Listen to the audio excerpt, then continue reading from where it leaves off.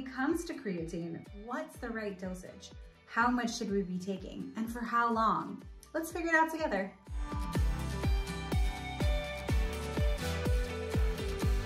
Hi, my name is Maya Valenti with Naked Nutrition. I'm a private chef and nutrition coach, here to answer all your questions on health and supplementation. Many people worry if they stop taking creatine that they'll lose the muscle gained while taking creatine.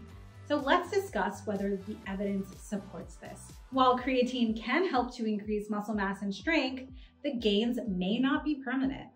This will all depend heavily on your training regimen and nutrition after stopping creatine supplementation. When you stop taking creatine, your muscle mass and strength may gradually decrease.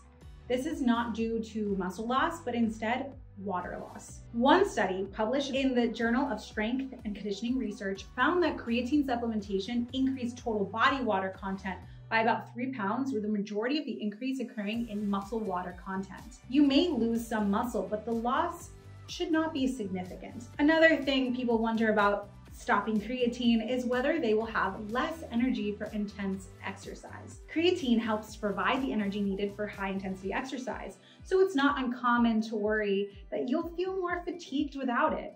The effects of creatine supplementation on energy levels are temporary, and your body will adapt to the absence of creatine over time. One study found that supplementing with creatine increased phosphocreatine content and improved performance during high-intensity exercise, but these effects were still noticeable after stopping creatine supplementation.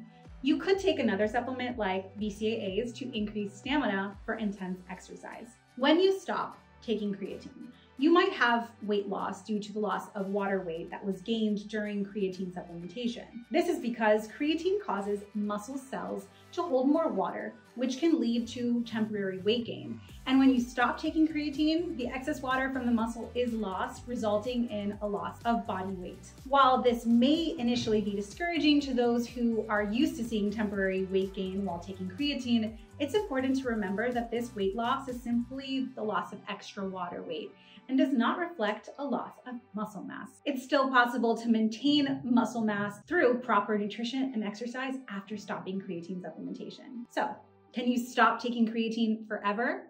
Well, you can stop taking creatine supplements forever whenever you want to. When you stop taking creatine, your body will resume to its normal production of creatine. You may experience a decrease in strength, endurance, and performance, but this difference likely won't be drastic. Stopping creatine supplementation is safe and can be done anytime you like. You may experience a slight decrease in strength, performance, and body weight, but the impact should not be significant.